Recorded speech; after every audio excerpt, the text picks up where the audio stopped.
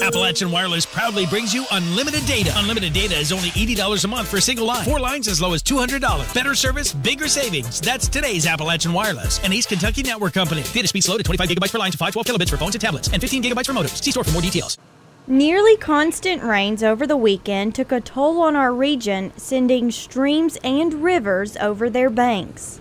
The weekend's flooding caused numerous problems, including water-covered roads, mudslides, and downed trees and power lines.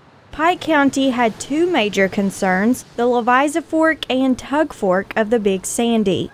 Both of them crested yesterday. Leviza crested around 1:30 yesterday, just above flood stage at Pikeville. As far as we know, there were no homes or anything flooded, just some low-lying areas that had water.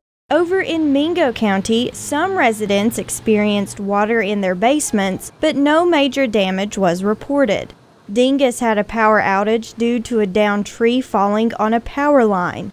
Flooding in the county came in 2 phases. The southeastern portion of the county caught the brunt of the storm.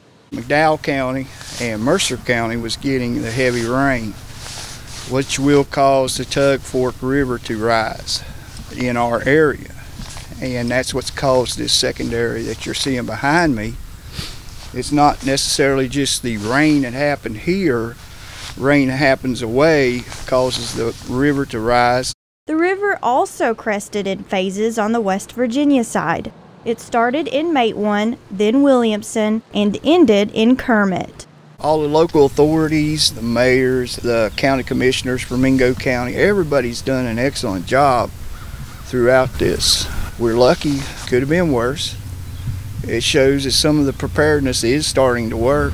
Most fire departments are open as warming stations for those who need to utilize them. In Kermit, Shelby Porter, EKB News.